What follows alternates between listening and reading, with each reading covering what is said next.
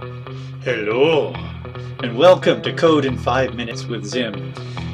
I'm Dr. Abstract, and in this Code in 5 Minutes, we're going to see how we can make a physics game in 5 minutes. So we'll drop into ZIMjs.com, and we'll press on Code. We'll scroll down a bit and hit Copy, and that copies the template. We'll come into an editor such as Atom, and we'll paste.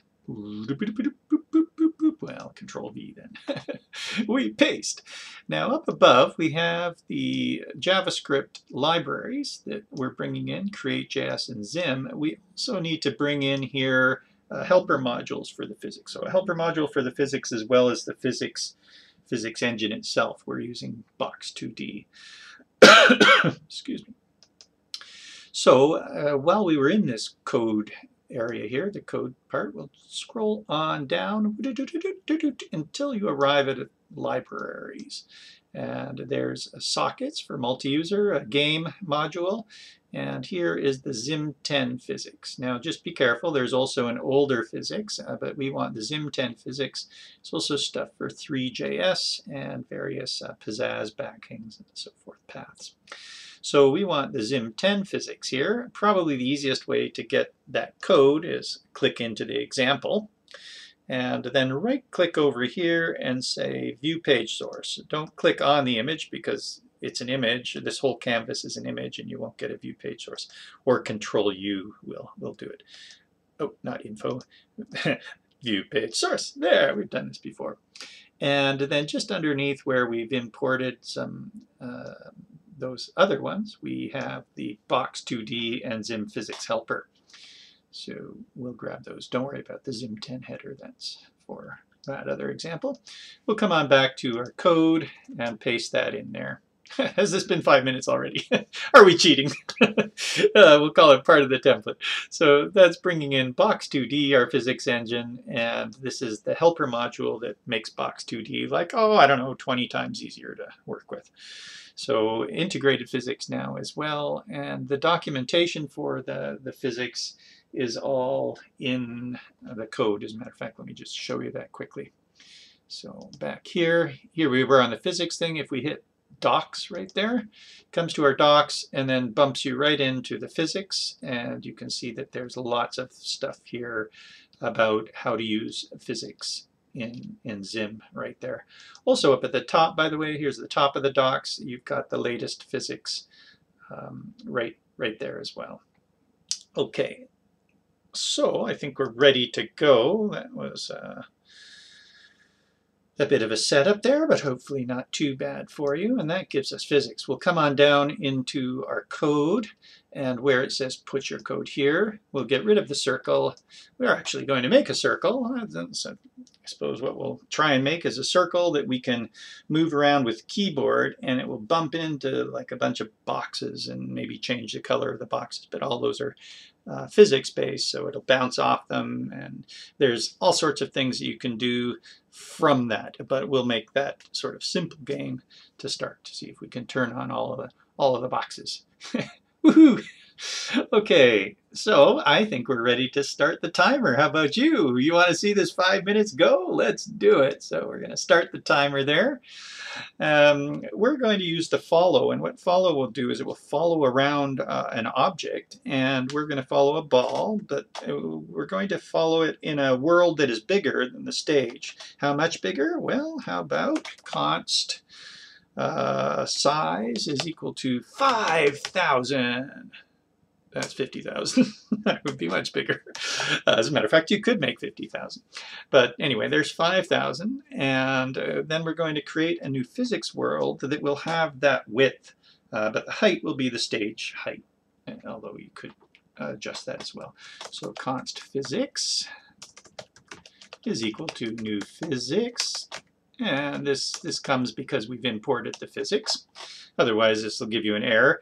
We'll set a 0 gravity. Maybe we'll show you an upcoming 5 minutes with some gravity, but there's a 0 gravity, and then these are the boundaries. New boundary, 0, 0, our size and the stage height like that.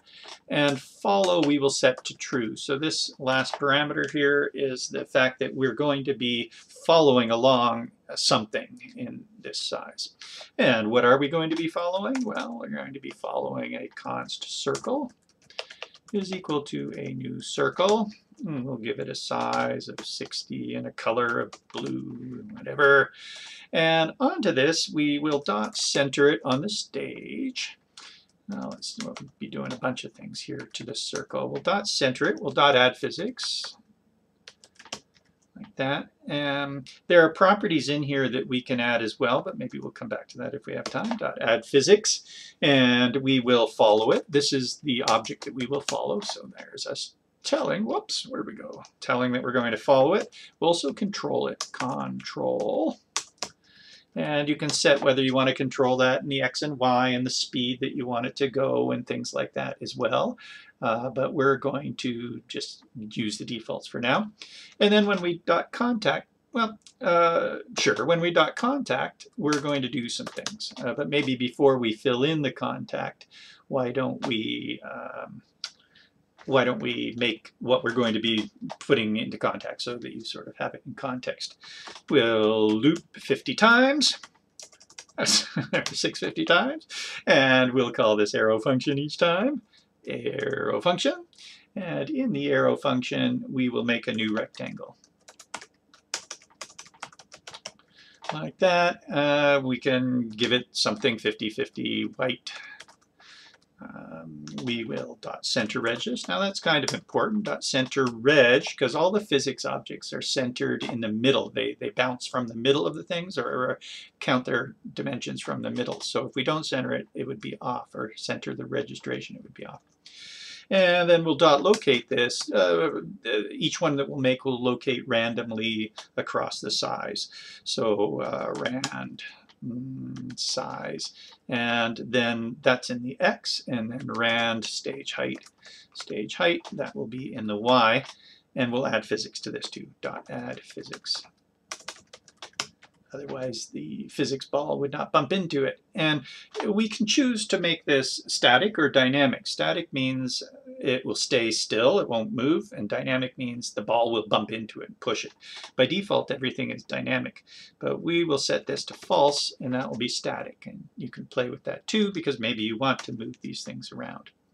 There we go. And then when we contact, we'll do something. But for now, I think we can try this out. We'll right-click and open in browser. There's our circle. It's a little bit small. Because it's so small, it is very quick. That's ridiculous. What do we do? A six? Yeah, so we want 60, not a 6 dimensions. You would have to make that much heavier for it to, there we go. Okay, so there's our circle, and you can see that we're sort of moving around and bumping into these things. Boom, boom, boom. All right, let's turn those dark when we hit them. And that will be under the contact. We will call an arrow function that receives an object, obj. There's the arrow function, and we can just say obj.color equals black.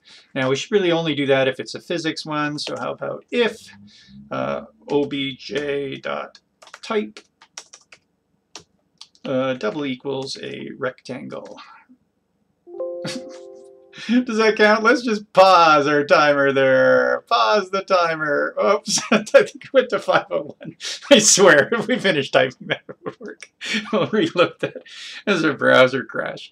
Or not a browser crash, an Atom crash, which doesn't usually happen. Here it comes back again. So what do we get to there?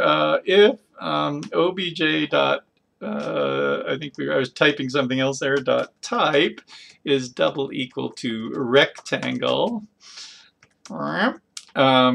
then we will say obj.color. obj.color equals black. All right, is that all right? We kind of messed up for 5 minutes slightly, but I swear we got there. Okay. Okay, so if the object's type is a rectangle, there are borders as well that we might bump into, and those borders are just physics objects. They don't even have a color. They're invisible borders at the side. We might run into an error if we bump into the side and try and set its color when it doesn't have a color.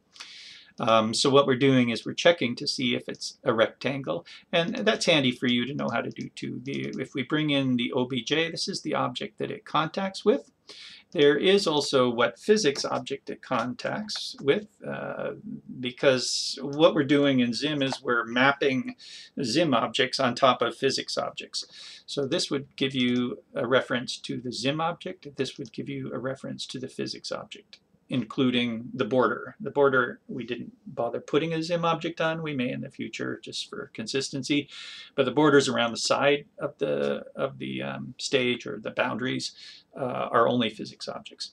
So in other words, we'd be receiving null there if we contacted a border, and when we tried to put the color on null, it would break. So here we are saying, hey, if the object's type is equal to a rectangle, we know it's one of the ones that we've made.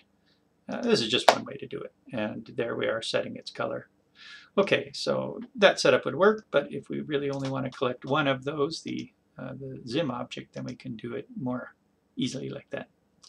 Okay, let's test it out though. A lot of talk and we're not sure if it's going to work. Hopefully it will. So here we are, and we're trying to turn those things black when we hit them. Oh yeah, look at that. Oink, ka-donk, ka-donk, donk.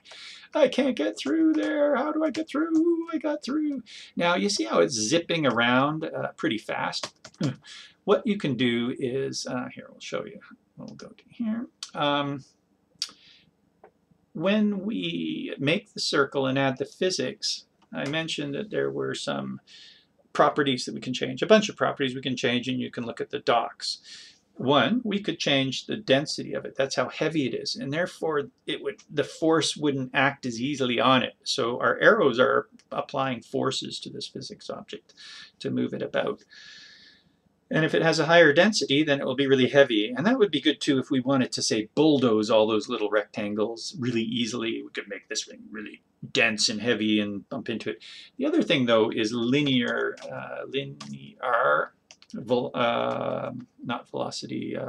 damping. And if we set that to a higher number, I think the default on linear damping is something like 0.5. That's how easily it slides. So this is kind of cool. This will just slow it down a little bit.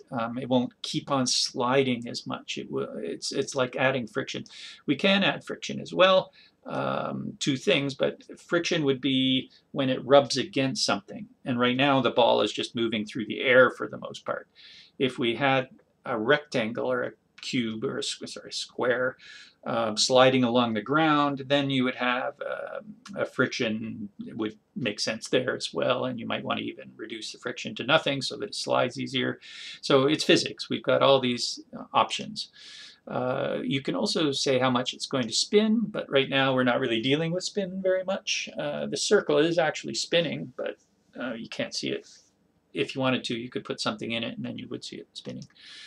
But there's a radial damping as well. I think that's angular damping. Okay, there's also how bouncy it is. You can make these things really bouncy, and that's called restitution, and that relates to more like bouncing balls and stuff like that. So let's try her out. We've made it heavier there with the damping, and yeah. See how quickly that stops now? So I let go, and as soon as I let go, basically it slows down like that. That might be just a bit much. We'll drop that to a 2. And let's see what it looks like pushing these things around. Remember we said that when we added physics to the rectangle, we turned off whether it was dynamic or not. And by the way, that just happens to be the first parameter. So up above here, you may have noticed we use the squiggly brackets. That was to jump to the linear parameter right away.